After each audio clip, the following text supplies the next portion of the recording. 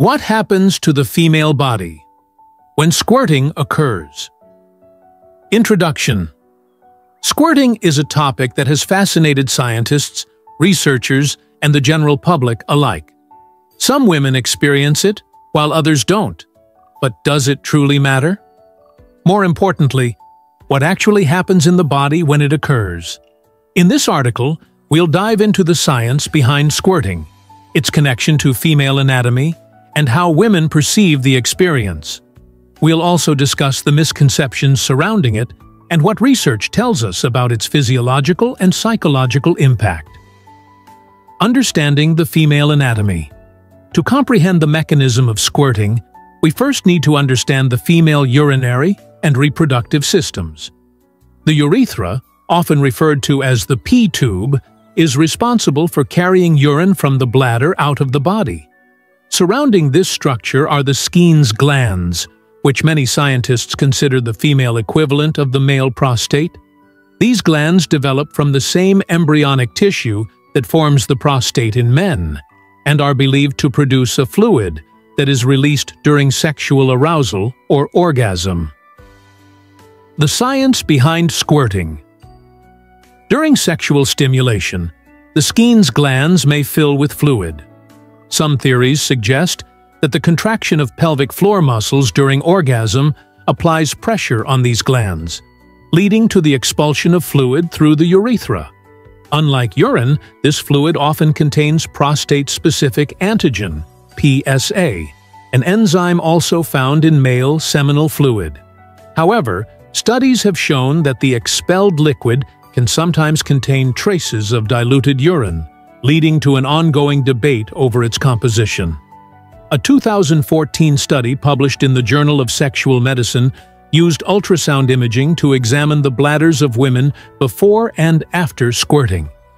Researchers found that the bladder filled up before the event and emptied afterward, suggesting that at least part of the fluid originates from the bladder, though it is often mixed with secretions from the Skene's glands.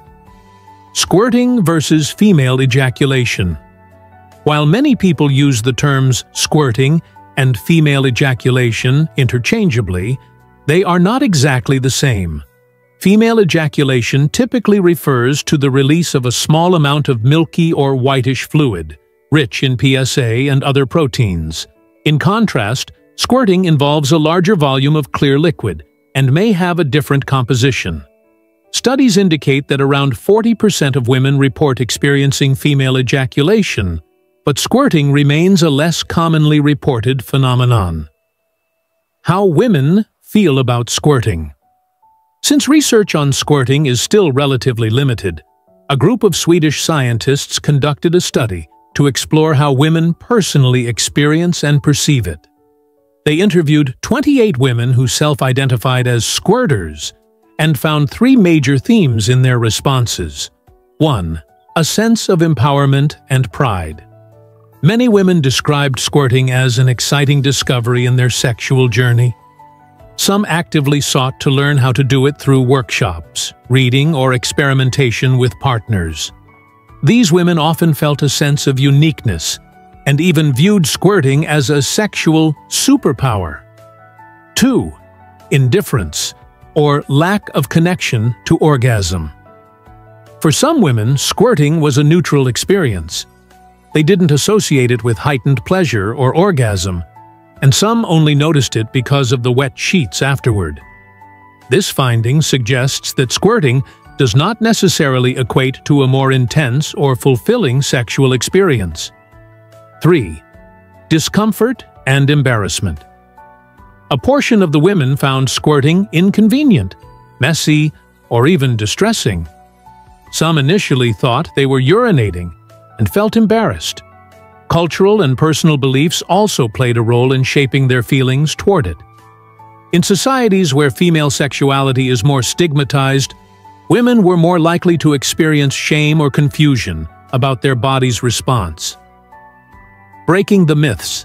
Squirting has often been portrayed in adult media as a sign of ultimate pleasure, but scientific studies reveal that the experience varies widely. It's crucial to debunk the myth that a woman who doesn't squirt is missing out, or has an unsatisfactory sex life. The truth is, squirting is simply one physiological response among many, and its presence or absence does not determine the quality of a woman's sexual experience. Another common misconception is that all squirting is purely urine. While research suggests that some of the expelled fluid originates from the bladder, the presence of PSA and other markers from the Skene's glands confirms that it is not just urine, but a unique blend of different secretions. The role of the mind in sexual response.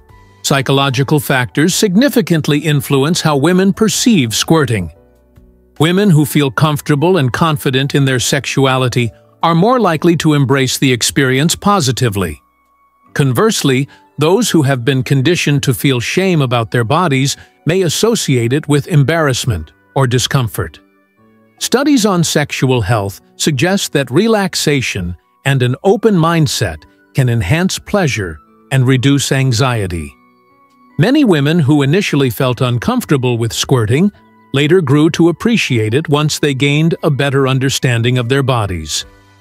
Conclusion: squirting is a natural physiological response that some women experience, while others do not. It is not an indicator of sexual skill or satisfaction, nor is it something that all women should expect to happen. The scientific community continues to explore the origins and purpose of squirting, but the bottom line is that it's a normal variation of female sexual response. Ultimately, the most important takeaway is that each person's body is unique, and sexual experiences should be based on comfort, consent, and mutual enjoyment. There is no right way to experience pleasure, and whether a woman squirts or not has no bearing on her sexual fulfillment. What truly matters is embracing one's body, understanding its responses, and feeling empowered in one's own sexuality.